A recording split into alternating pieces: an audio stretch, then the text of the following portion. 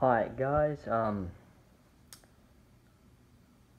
so I was just playing on my PlayStation, okay? I was attempting to create a new video with my friends, and then I heard a noise, so I got off, went and checked the house, came back,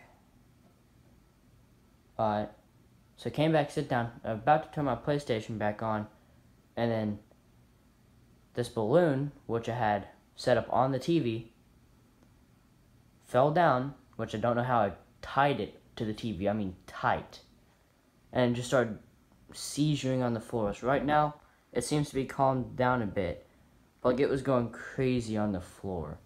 So, if you all understand what to do about this, please tell me. So something's up on the window, but yeah, like it was going crazy on the floor, and I don't know what to do. Bye. Oh, what?